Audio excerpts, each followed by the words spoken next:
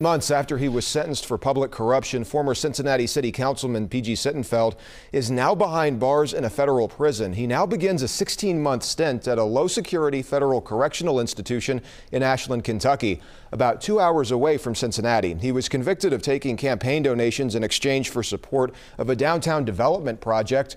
Originally, Sittenfeld was scheduled to report to prison in December, but a judge granted a motion moving the date back to today. He has filed an appeal, but that is currently pending.